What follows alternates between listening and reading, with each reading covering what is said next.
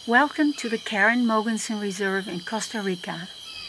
This wildlife refuge lies in the heart of the Nicoya Peninsula, and its forests protect important watersheds.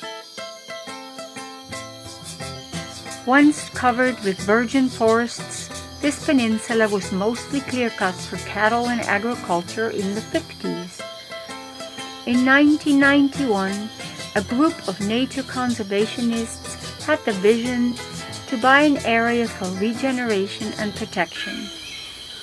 After years of buying little by little surrounding farms through donations, the reserve now measures close to 2,200 acres. The cattle fields have regenerated and are once again a beautiful, biodiverse forest, teeming with life. Abundant plant and wildlife, such as anteaters, pumas, ocelots, kinkajous, monkeys, pacas, and much more are roaming around free. The many endangered tree species produce seeds that can be used to reforest other areas. This seed bank secures the survival of these species.